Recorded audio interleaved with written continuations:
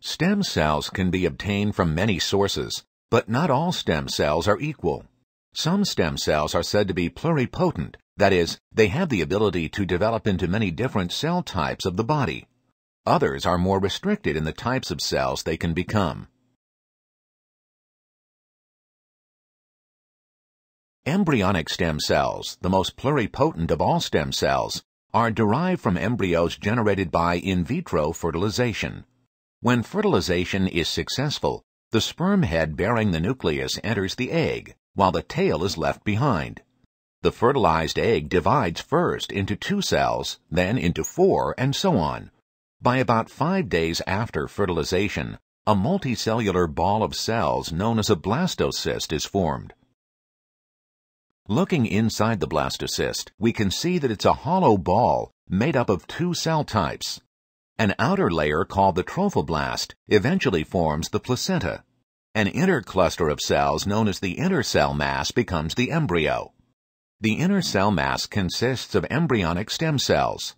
It's possible to pick up these embryonic stem cells with a pipette and transfer them to a petri dish for culturing.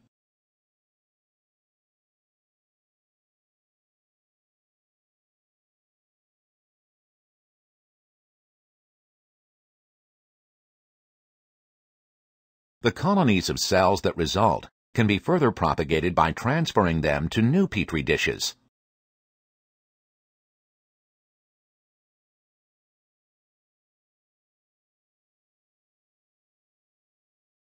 Under appropriate culture conditions, these embryonic stem cells divide or self-renew, and the cell mass grows.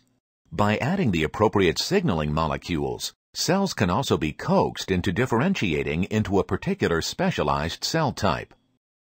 Groups of cells may develop properties of mature bone cells or of pancreatic cells. Others develop into muscle cells that can contract, and still others into nerve cells. The goal of cell replacement therapy is to use these cells for transplantation to replace tissues and to restore function. Because they have the potential to become such a wide variety of specialized cells, embryonic stem cells are described as pluripotent. Pluripotency is one of 2 key features of embryonic stem cells. The second key feature of embryonic stem cells is their ability to self-renew indefinitely while retaining their undifferentiated pluripotent state. Small groups of cells are placed in petri dishes to divide. Cells from a single petri dish can seed many petri dishes. In this way, unlimited numbers of undifferentiated pluripotent stem cells can be produced. When transplanting ES cells derived from embryos obtained by in vitro fertilization, the genetic background of the ES cells in the dish will be different from the genetic background of the patient. Therefore, the tissues and organs derived from these cells will also have a different genetic background from the patient, and this can lead to rejection of the transplanted tissues. The technique of somatic cell nuclear transfer, or SCNT, might eliminate this problem, allowing for the generation of replacement cells that have the same genetic makeup as a patient. In somatic cell nuclear transfer, the nucleus of the egg is removed, and with it, the genetic material of the donor. Next, a biopsy is taken from the patient, for example, skin cells, and the nucleus from one of these cells, bearing the patient's genetic material, is transferred into the empty egg.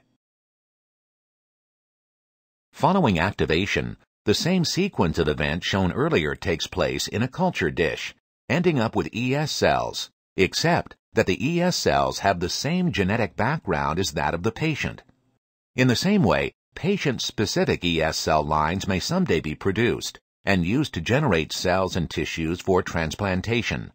The point is that these cells, tissues, and organs will be genetically compatible with the patient and will not be rejected.